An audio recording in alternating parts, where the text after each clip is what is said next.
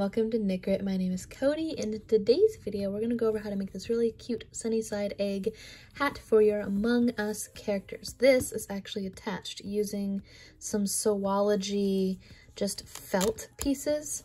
It's attached like so. You can put one right on top of your head. I just hot glued mine. You can sew them on if you want, but I just used some Velcro to attach it like so. I love this yarn. It is called I Love This Cotton. It is with a basic just worsted weight size 4 yarn.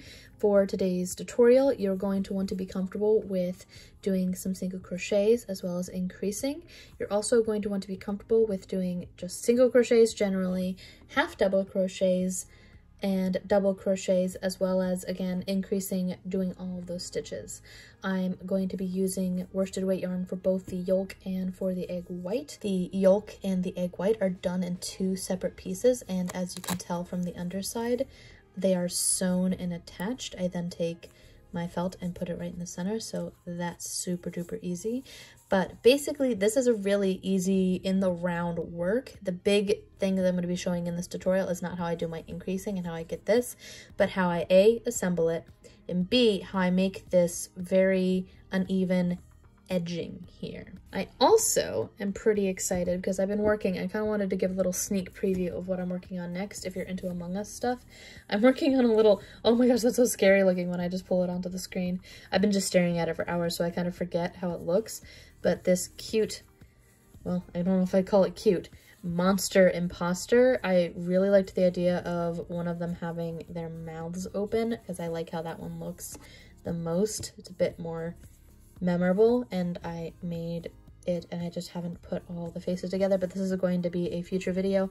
I believe I'm going to do the egg hat obviously next, and then the leaf hat is going to be after that, but then I think I'm going to do how to make the little body. All of this is based off of the first, oh no, everything's falling off, the first Among Us little crewmate video. This is also based off of that. I just show you how I'd make the open mouth portion of it and how I use felt to make the little face. So again, stay tuned for the next couple videos. This will be a tutorial that'll be popping up. So for this, you're going to want some yellow and some white yarn, obviously. I'm using worsted weight yarn. You're also going to want a darning needle, and I am always using my trusty Furls crochet hook. I'm using a size D3 or 3.25 millimeter crochet hook. I am an affiliate with Furls Crochet. Links, as always, are down below if you want to get an amazing deal on this absolutely stunning crochet hook. I have been a fan of Furls long before I became an affiliate, which is why I became an affiliate. I don't typically become affiliates with programs that and things that I just don't believe in. I use this all the time, so I absolutely love it. Links all down below. Self-promotion over now. So you're going to want to be comfortable with working in the round. I made the base already. This is super duper easy. If you've made the Among Us character that you're putting this hat on, then you will know what I'm doing here. I make a ring. I place 6 single crochet on the inside of that. I then expand from 6 to 12, and from 12 to 18, from 18 to 24, and from 24 to 30. Usually I go to 36, but I'm making the hat slightly smaller. The big thing with this pattern is that we are not ending with our row 5 here. We are going to go a 6th round, and I'm going to show you how to do that round. I'm also going to show you how I make the quick little yolk, and that is done with, again, size 4 yarn. I have increased all the way up to 30. I'm going to show you how I do round 6. I'm also going to be popping up a little pattern up on the screen, and there will be a printable PDF down below. All right, so we're now currently at 30 stitches around. I didn't want to make this video absolutely horrendously long because if you already made the Among Us creature, then you already generally know what my increasing looks like and how I stagger it. I also have a staggering versus stacked stitches video down on my Crochet 101 playlist. The big challenging part of this pattern is to create that uneven waviness that eggs have because they're not perfect circles. The yolk can be a perfect circle. However, the rest of the edging kind of just splays out how it splays out. So I kind of tried to replicate that with my edging.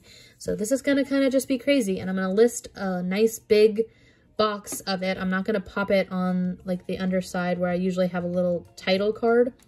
well, like a little pop-up graphic, I'm gonna just put it as a title card essentially. So it'll be on here and you'll probably already seen it and I'm just over explaining.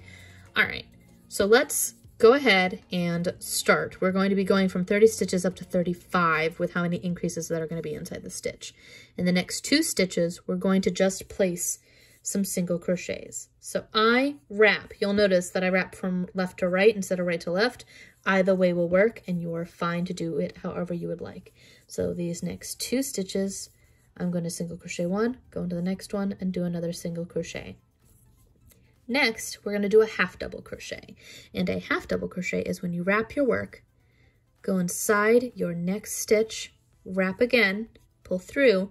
You now have, instead of your normal 2 with a single crochet, you have 3 little loops on your hook. I'm going to wrap my yarn and I'm going to pull through all 3 of those loops. That is a half double crochet. The next stitch, we're going to do a double crochet.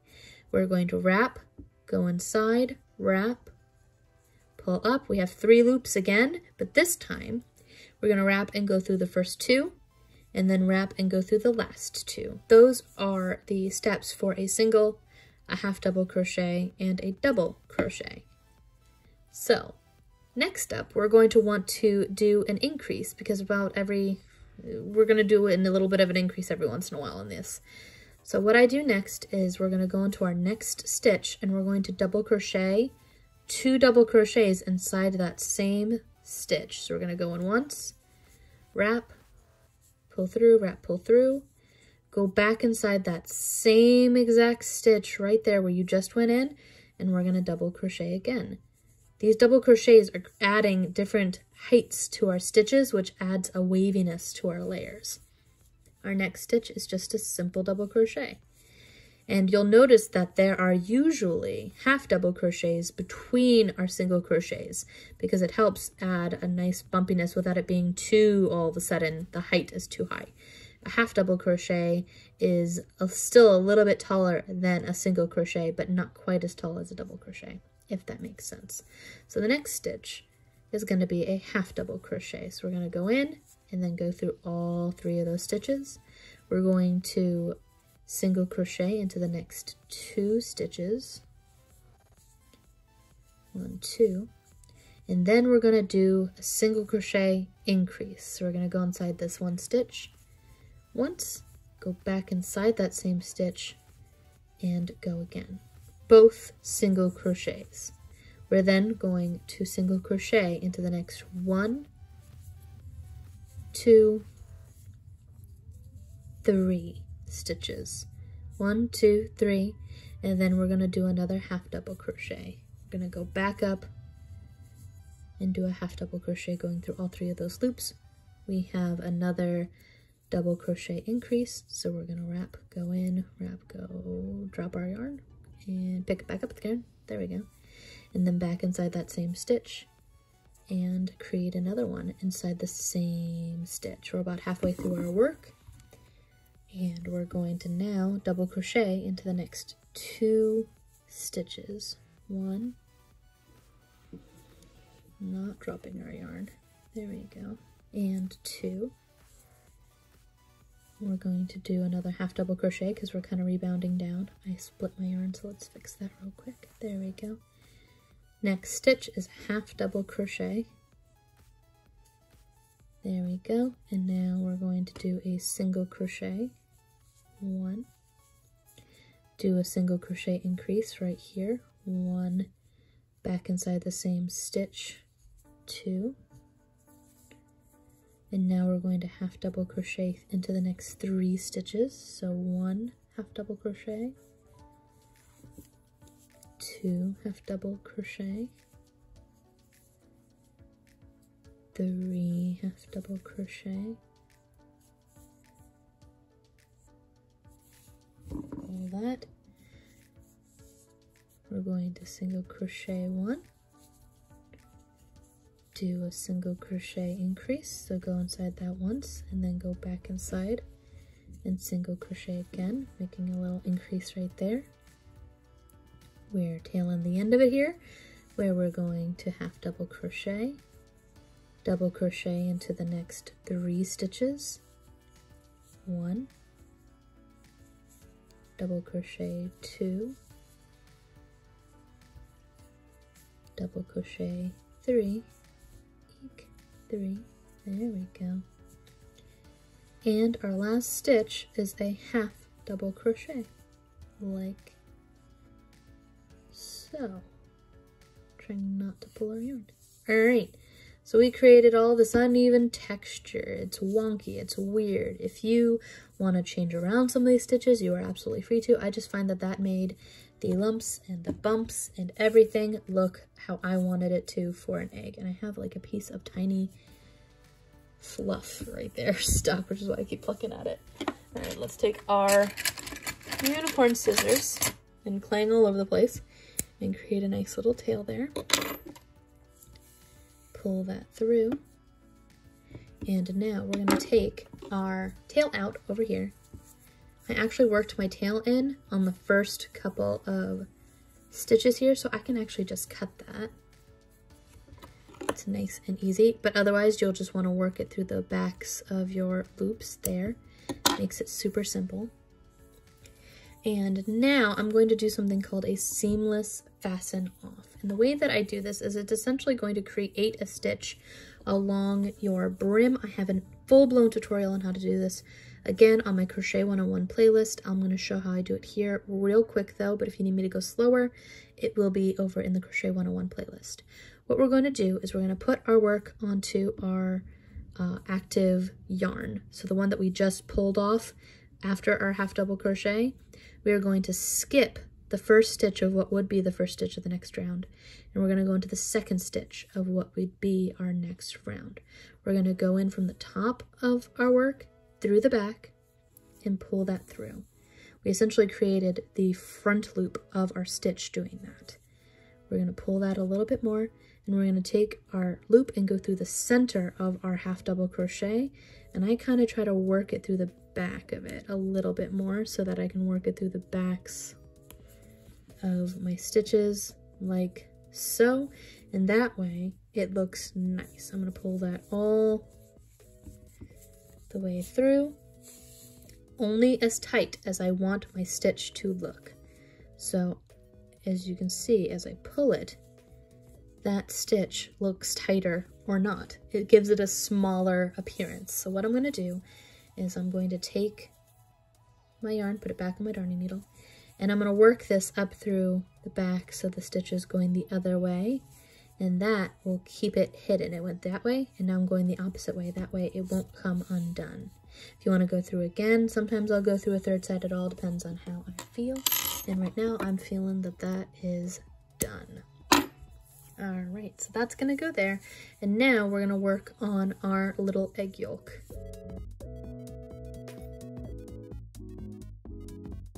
So for the egg yolk, you're going to do your ring, place 6 single crochet on the inside, and then increase every single one of those stitches to 12. So we're going from 6 to 12, and now we're just going to go around all 12 of these stitches for the third round.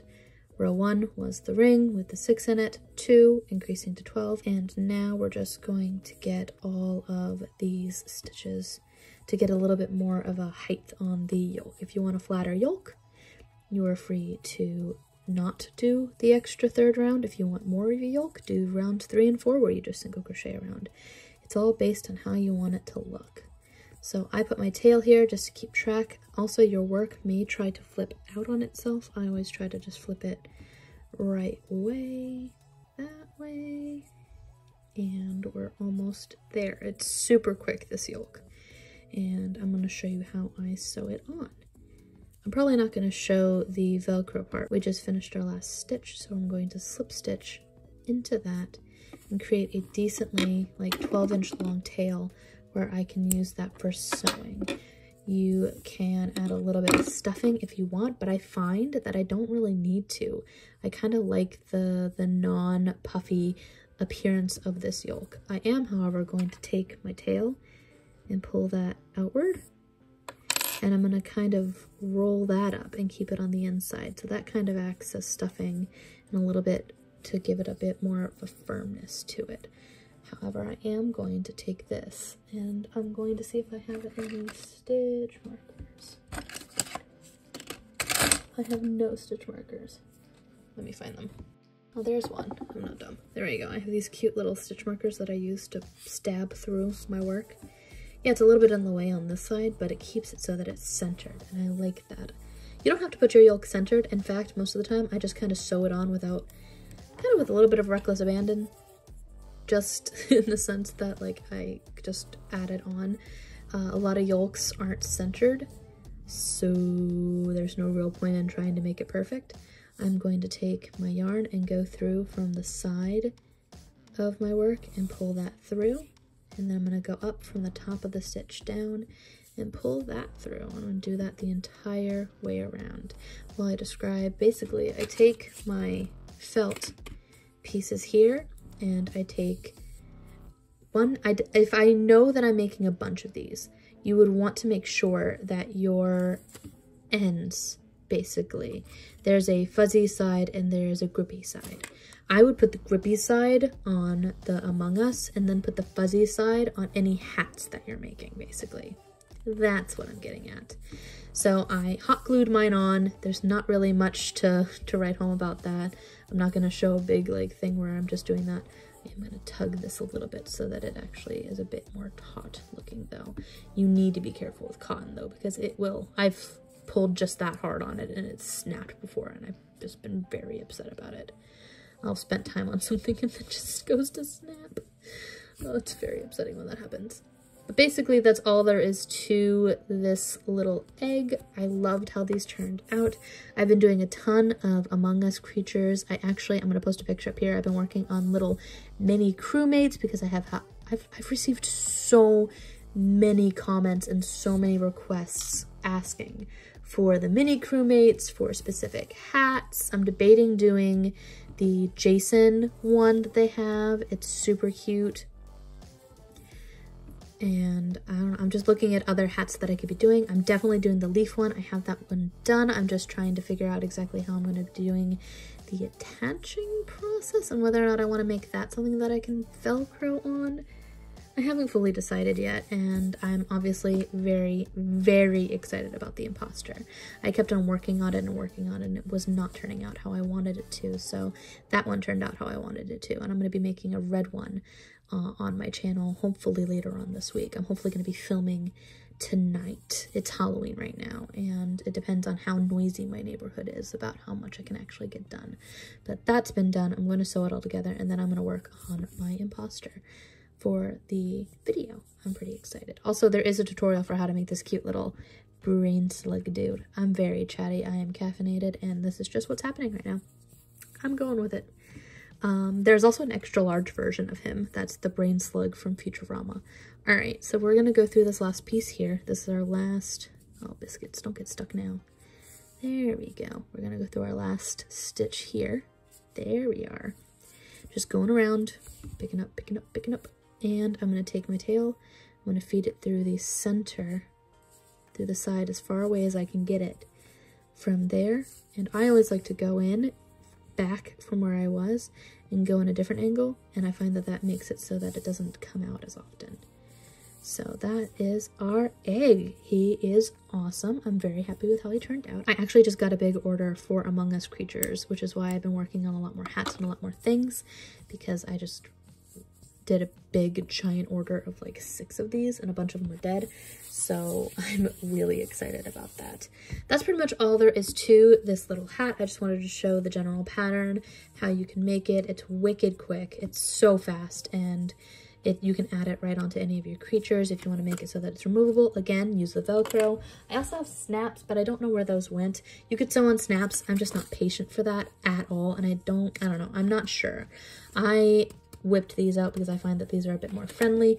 I might also end up adding some of these receiving ends to my little brain slug. That way he can be added to the same spot if he wants to be like that. I think I am going to do that before the next video, just so that we can have things go off and on, and if you want to make things removable, especially if you're going to be giving these to kiddos. So that's pretty much all there is to this video. Stay tuned for future Among Us tutorials. Give us some feedbacks down in the comments. My comments keep getting shut off and I don't know why. There's no rhyme or reason and it's very frustrating. So let me know in other videos if you think that this one's videos, if you can see that the comments have been disabled, because I don't disable the comments on any of my videos on purpose. I like it when people can give me feedback, when they ask me questions. I do try to help them. We have a Discord down below. I have email. I have all of the links. If you have any questions and you would like to ask anything really, you can go ahead and go down below. Tons of stuff down there if you need help. I have a Patreon, I have PayPal links. I want to say thank you to all my patrons. I'm going to do a pop-up here of them. They are lovely people, and if you would like to become one of them and have a little shout out for yourself in one of my videos, you can go ahead and go down below and check out our Patreon down below. And that's pretty much all there is to it. Subscribe, hit the little bell before you leave if you want to see more videos like this, because it does not get put out to everybody all the time. And until next time, everyone, bye!